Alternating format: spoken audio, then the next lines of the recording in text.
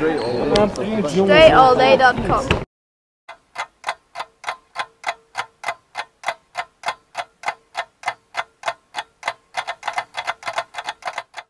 Here out of the corner, I'm going to give a hard jab step towards the middle and attack the baseline. I give a spin move off the baseline back towards the middle, and you see I'm fading a little bit as I go off the glass with the mid-range shot. This will be about either anywhere from 10 to 15 feet where I'm shooting from right now, but of course you can adjust this to be closer or further, whatever works for you in your situation. You can also do this from in front of the basket, the top of the key area.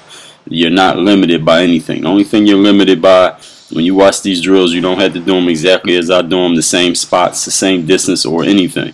As long as it's legal, you can do any move you want. You are only limited by what you believe you cannot do. So a lot of people ask me, well, can I do this and that? You don't have to ask me. You can just do it. You can take anything you see here and adjust it for your own game. That's what you should be doing anyway. You can't copy other people because you're not them. Your circumstances are not theirs. Your body's not theirs. Your game situations are not theirs. Here on the other side, right side of the wing, is I'm using the USA first step here. As I rip that ball, just got to make sure the ball leaves my hand before my pivot foot leaves the floor.